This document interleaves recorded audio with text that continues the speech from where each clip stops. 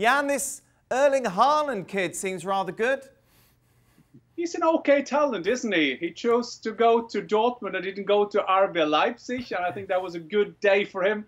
I spoke to him after the game. He was very happy, but he was not unhappy on one way, because he said I could have scored 5 today. And if you saw the game, well, he could have scored 5. It was a good revenge for last game against Mainz. Both him and Sancho were, well, we expect them to be the superstars of Dortmund. They were poor, but Sancho on the bench today, they put him there. But Erling Haaland so much on the pitch, and he looked good today and got 2 goals against RB Leipzig, who are now in 6 games at home, 5 draws and 1 loss. So what happened to Julian Nagelsmann, the Mozart of football?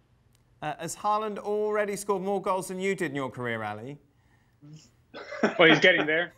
He's getting there quickly, very quickly. He's gaining ground, and there's nothing I can do to stop him. And here's the thing that I find most entertaining, interesting, and impressive about Erling Haaland. We just talked about the fact that he could have had 5 goals, and he said just as much. Well, yes, that may have been the case, but you talk about the mentality of a striker. Late in that game, it's 93rd, 94th minute. The ball is played out by Jadon Sancho to Julian Brandt down the right-hand side. You're winning 1-0. Any other human being in that position, or somebody with lesser ambition than Erling Haaland, says, you know what, just keep the ball in the corner, we'll see it out, we win 1-0. Instead, he makes a sprint to try to get in behind, to set up a run for himself so that he can get to that cross from Julian Brandt on the far post.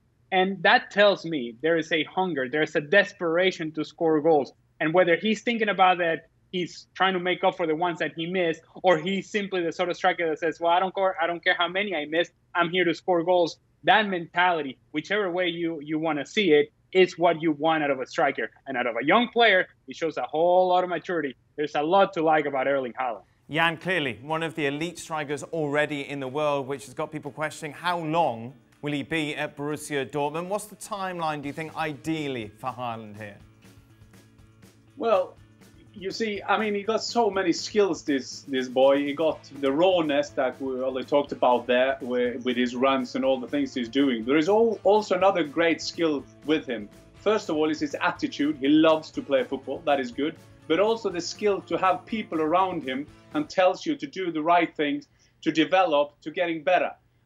First of all, we saw him when he scored a late winner against Fortuna Düsseldorf, when he pointed to his head. I have to work with my headers, but look, I can still do it, can't I? And then we'll see how he's chosen his clubs where he went. First, he went to Molde, where Solskjaer was his teacher, so to say. Then he wanted to be a part of the Red Bull Academy kind of philosophy thinking. And then he went to Dortmund instead of going to Premiership, where I guess he is on still good money in Dortmund, but still that would be a mega deal. He will now stay at least, I would say now at least, because this boy is just getting more and more goals. And like I said to him, I got 14 goals in the Bundesliga. He got 13. And I said, if you can beat me, he did it in 4 months and I did it in 2 years. Ah, yeah, and I love you somehow get the conversation back to you chatting to him. How big, just give us an idea before we move on, because it's fascinating. How big is he in Norway?